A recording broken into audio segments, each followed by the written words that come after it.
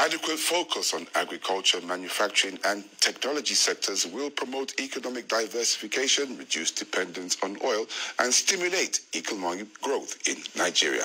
This position formed part of the conversation at an annual lecture organized by the Neo-Black Movement in Owerri, the Imo State capital.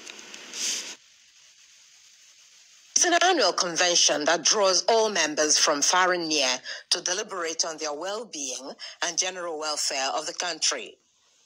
Worried by the rising economic hardship in Nigeria occasioned by inflation, the New Black Movement, NBM, a Pan-African movement, considers this gathering that seeks ways of addressing the dual challenges of poverty and inflation in Nigeria germane.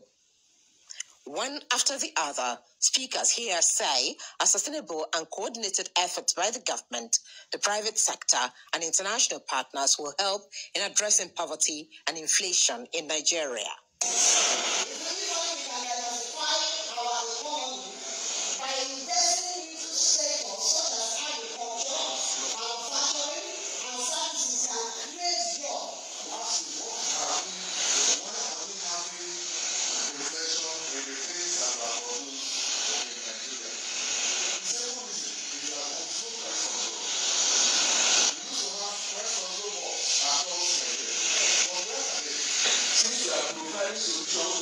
Societal problems. I want to also challenge the movement to see how we can provide solutions to the problems of kidnapping.